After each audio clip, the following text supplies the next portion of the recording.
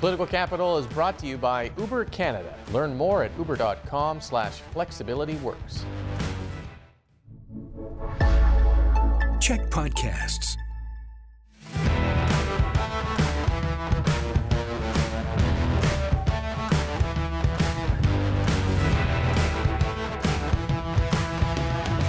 Hey everyone, and welcome to Political Capital, your source for all the latest in BC politics. We are back after an Easter break. I'm your host, Rob Shaw, returning to the CHEK News World Headquarters in Victoria. We're going to talk about the carbon tax. We're going to talk about drug use inside BC's hospitals and decriminalization, and Rustad mania running wild, the BC Conservative surge in BC politics. So make sure you subscribe to our podcast as well for additional topics.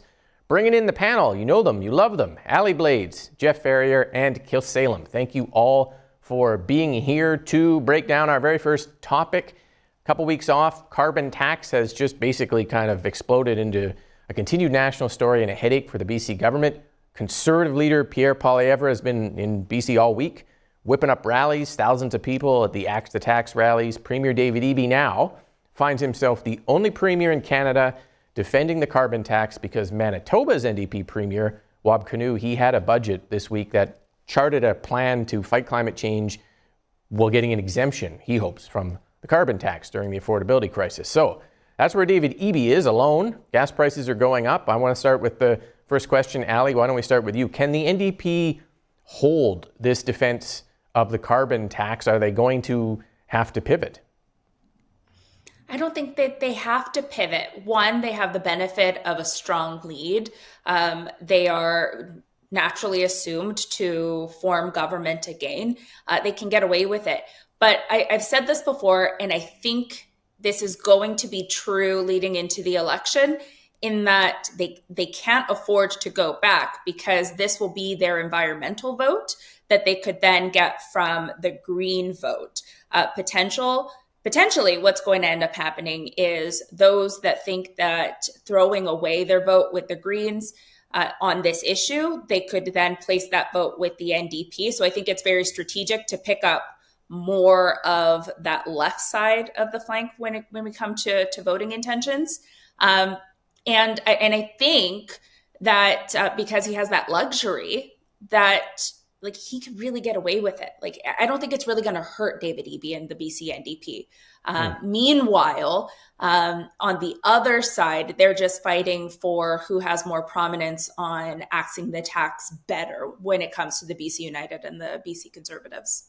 Who's got a better axe? Who's the better axe person, basically? Yeah, who makes the sharper axe attack? Khelsilem, what do you think about the carbon tax? Is it kind of on its last legs, given, I mean, there's like 8 premiers now against it. The prime minister in waiting, according to the polls. It's just BC New Democrats kind of trying to defend this thing.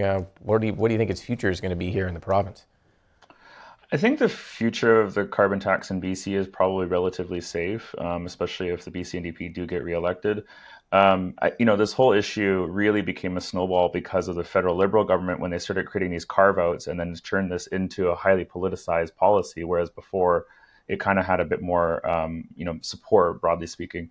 The challenge and the opportunity for the BC NDP is, although the BC carbon tax does provide a lot of rebates to certain income brackets within BC, and you do see cash transfers going back out to help low-income families, doesn't really hit the middle class as much as it probably needs to from an electoral standpoint. The big challenge, and I think where the provincial government probably will go, is all of their big climate policies, all of their big climate readiness and emergency management, all of that stuff, all the things that they're going to have to spend hundreds of millions of dollars on, firefighters, landslides, so forth, they need to pay for that. And the carbon tax actually does bring in a significant revenue to pay for those things. So that I think from a fiscal standpoint, they're probably going to stand by it because they can point to and say, heat waves come and they're providing resources to communities to address heat waves. They say, well, the carbon tax is paying for those things. And that's probably how they're going to be able to defend it.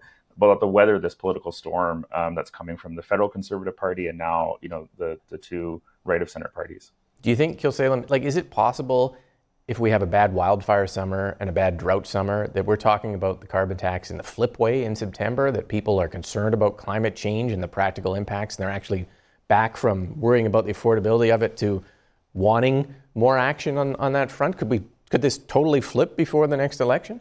It's totally possible. We've seen this in other provinces. There was a few years ago when Quebec had massive heat waves and they had massive deaths. So, BC also went through this as well.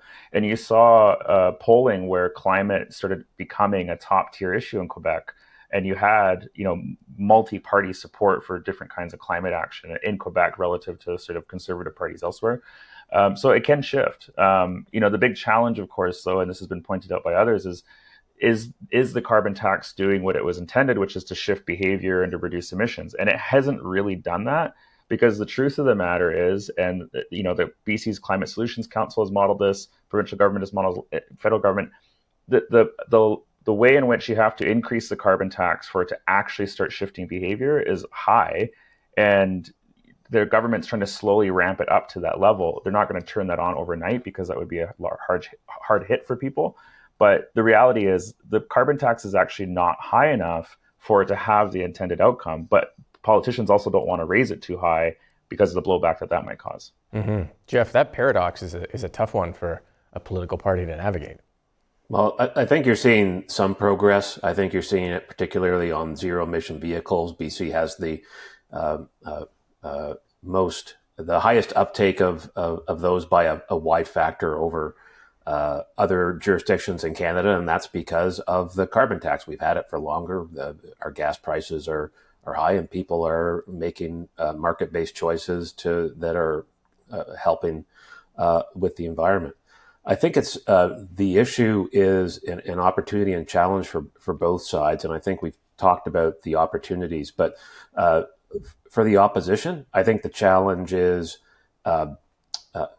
filling a hall in April with people shaking their fists and chanting slogans. It's a lot easier to do that in April in the spring than it will be in September in the election, when we've had wildfires and drought and hardship. You look at all of the forecasts for what's going to be coming this summer. You look at the riverbeds that have dried up because of no snow and no precipitation in the interior in particular. And this is going to be a tough summer for British Columbia. So this will be a tough issue. I don't think it's going to shift anyone one way or the other, but it will heighten the resolve of people who care about climate, who care about the environment, to get out and vote for a positive choice. I think the challenge for government is that you fill up the gas tank week after week after week. You see the prices week after week after week. Tax season comes around once a year. And even if you're getting to claim tax credits, the last time I did my income taxes, it was not a joyful experience. Most it's a pain in the rear. Next topic is actually kind of came out of nowhere, but apparently has been going on for quite a while now, which is a linkage between decriminalization and drug use inside BC's hospitals. There was a memo that came out from Northern Health instructing nurses not to seize people's drugs or stop them from using inside hospital rooms, or even stop people coming into the hospital with drugs, or even take weapons away. The government said that's poorly worded. You can't do drugs or have weapons in hospitals. But nurses said actually it's happening every single day. So we've suddenly added another layer of complexity to the lens we're viewing decriminalization and the ongoing debate right now. Allie, what do you make of that? I think this is our new needles in the park, right? We spent a good chunk of the session talking about getting rid of people using in parks, in places where children are, in front of businesses.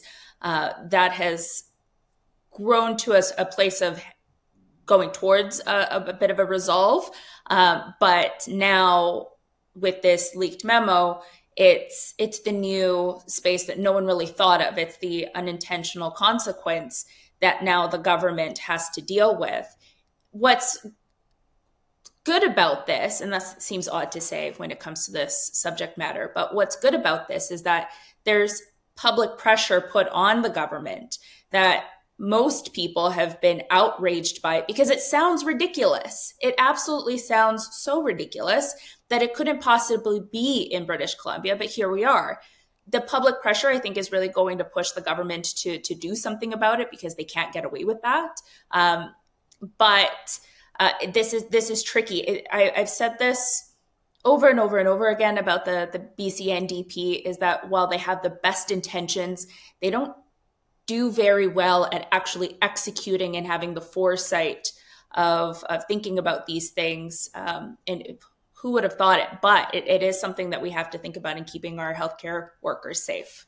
It's again, Khelsilem, like that, the thin line on decrim that comes from you're allowed now to possess and carry small amounts of drugs. So you go into the hospital, the nurses can't search you or seize your drugs. You're allowed to have them. But the moment you use them, and nurses say it's happening, behind a curtain or in a bathroom, and they walk into a room and there's a toxic kind of plume of fentanyl-laced smoke that they walk through, and then they feel ill. Like that line, as Allie mentioned, it kind of, no one really anticipated, I don't think, that would be where this goes. But it's an interesting argument to have. The challenge is that there was this movement that pushed for this policy change, and they were successful at getting a provincial government and a federal government to do it. But now that movement is not really stepping up to counter, whatever the narratives are, or the politicization is, or the stigmatization. And it's falling on government to have to try and rationalize and defend and change the narrative and all that kind of stuff. So the challenge in this issue, and with the Northern Health Memo, what I read there is there's two issues that are separate, but they're related. One is safety issues within healthcare system and within our hospitals towards workers like nurses. And you've heard the nurses unions speak out on this. So there's a safety issue. And then there's also a harm reduction issue. And the challenge is, if you start to sort of stigmatize the drug users and the drug use, now you have people who are less likely to access medical services and health services. And there's been lots of reports on this, even among Indigenous people and their experience with the healthcare system. So there's this line where, on one hand, we don't want to stigmatize people that forces them to then not get access to healthcare. And at the same time, we need to address, and the government needs to address, the actual real safety concerns and safety issues that have been identified by lots of different institutions. Mm-hmm. But it's going to be a continued battle every time some issue, and I think, like Allie brought up, whether it's needles in a park or whether it's open drug use, whatever it is, there's all these little moments that are turning into these political battles, and there isn't really a political movement that is stepping up to the plate to respond to this in a way to justify or explain or build support for it. And it's just going to continue to erode public support for decriminalization. Yeah, and you hear it when you talk to the nurses, because they'll say, we support harm reduction, we support decriminalization, we support better access to addiction services and safe use during an overdose crisis. But then we walk into a room and without knowing it, we find ourselves ill because somebody is doing something, and they're trying to sort through that. It's a very complex and difficult kind of intersection between safety and drug policy. Jeff, what do you think? Where do you think this is going? So the first thing I want to do is I want to talk about the memo. I think it was from about a year and a half ago, before there were rules in place in the hospitals. It looks like something that was written by an administrator in a hospital who was confused. And right now in BC, smoking, drugs, and weapons are banned in hospital, and some folks are breaking the rules. That's what the minister has said. I think, though, that what you're seeing here is, I hope it's a wake-up call for government and the healthcare system. And this is certainly what the nurses union and nurses who are on the ground are saying. It's one thing to have aspirations and be an activist in support of an ideal. It's another thing to be on the ground in the health system, in the hospitals, making it work. And it's, as Khelsilem said, it's a pilot project. A pilot project is an experiment. Part of an experiment is identifying where things are working well and where things break down. And where things break down, fixing them and finding new and better ways to make it work. And hopefully you can. And, we're high on aspiration. But as this is pointing out, we've got to do better on the problem solving and making the system better through this pilot project. I mean, the government has added 300 security guards. That's part of it, but it's a lot more complex than that. So here's another sign of it's an important experiment, and we need to make it work. And if we're going to do that, We need to do that on the ground where it's happening and take that seriously, instead of when someone raises these issues, shouting at them and calling them names and saying you don't support this. It's up to the advocates and the people who believe in this to make it work. And let's hope that's what happens. And it is I think the government will have to do something, because people like nurses, right? People like nurses. They trust nurses. If nurses are coming out saying, we feel unsafe, we support the idea, but we feel unsafe, they're going to have to do something, because you can't just dismiss that entire group with sort of a government lecture on the principles of what the pilot project is trying to do. Let's move on to the last topic here. Everything is coming up Rustad. That would be Conservative leader John Rustad picking up momentum, a couple new polls while we were gone, talking about solidifying his position as second most popular party right now in British Columbia, underneath the NDP, but above BC United. He picked up a new candidate, and he lost a candidate. He secured former Chilliwack NDP MLA Gwen Mahoney for Nanaimo Lanceville this week, but he lost Dr. Stephen Malthouse after it emerged that Malthouse was a anti-vaxxer suspended by the Doctors College for his theories. So gain, loss, but overall, you can't argue, I think, with Conservative momentum at this point. Jeff, O'Mahony, is that good for the Conservatives to show that they can recruit from a tent like the NDP?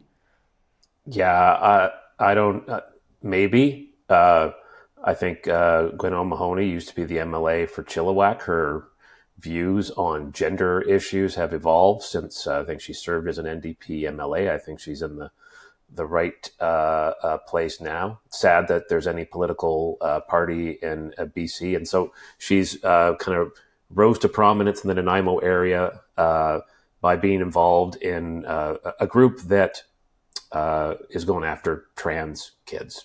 And I know it's a challenging issue and it's different for folks, but I hope we would agree as a province that bullying vulnerable kids is the wrong thing to do, and the wrong thing that we should expect from leaders and people we put in Victoria. And any problems that you've got personally with struggling with issues pales in comparison to the trauma and bullying and harassment and all the stuff that trans kids and their families are going through every day, just struggling to try and be themselves and be happy.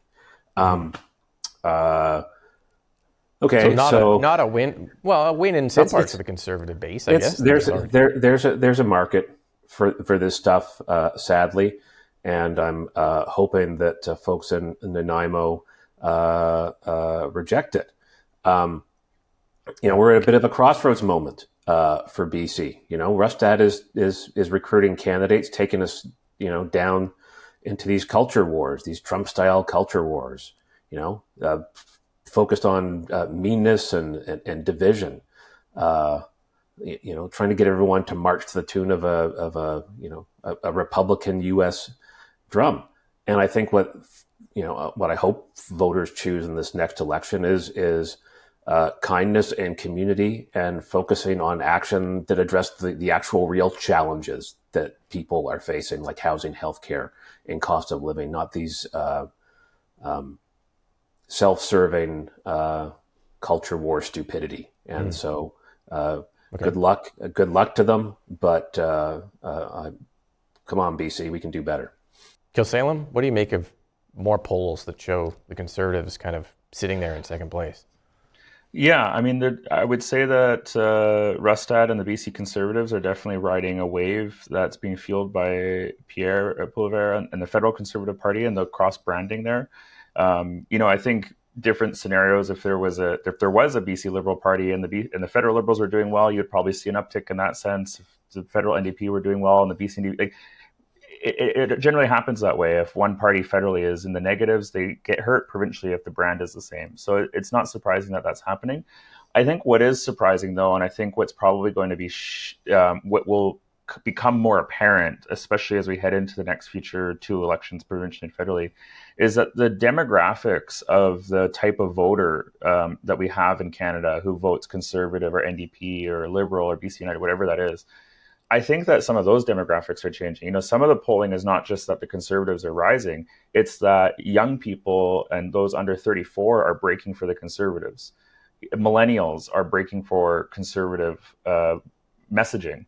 And the Conservatives have done, federally especially, have done a very good job at focusing on economic, populist, anti-authoritarian messaging that probably appeals to a very economically anxious generation. You know, millennials are hammered in terms of income inequality and wages and things like that. So I think that there are some tectonic shifts happening under the floors, and that's going to shift, I think, the dynamics of where the support is and what parties are going to have to do to gain that support. Mm-hmm. And the BC Conservatives have a wave. Their biggest challenge, of course, is, they need to recruit and retain legitimate candidates to be seen as a legitimate heir to the throne. And if they become the official opposition, what kind of government will they form eventually if they get to do that? And, Allie, to carry that point on, they have to vet them properly. So what do you make of the Conservative vetting or lack thereof with the Malthouse case, and then also the linkage, the Conservative nimbleness to take Pierre Poilievre's messaging, talk about themselves as common sense, talk about axe the tax, kind of leap on, fully embrace that confusion, seems to be working for him.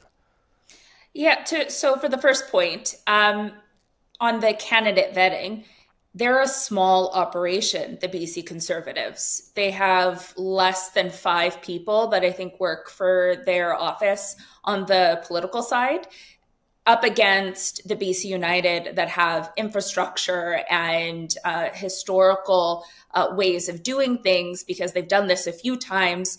And so my observation is that the BC Conservatives have been able to do more with less. They are actually going to nominate all candidates in every single riding. That's a big feat. They haven't been able to do that since 1960. So it's been a while for sure. They're going to make mistakes. Every political party is going to make mistakes, but not only do they have an enemy with the NDP, they also have an enemy with BC United. So, of course, they want to make sure those opposing parties are finding things about their candidates so that they can legitimize them. And then to your point, Khelsilem, legitimate candidates, like people who are going to be strong MLAs for the BC Conservatives. And I think that they've done that. They actually have really good candidates. They're just not getting the exposure that they deserve. These are former city councillors, current mayors in the interior, and people with really interesting backgrounds. Okay, great. Thank you to the panel for being here. Thank you for watching, and we'll be back next week with all the latest in BC politics here on Political Capital. Political Capital is brought to you by Uber Canada. Learn more at uber.com/flexibilityworks.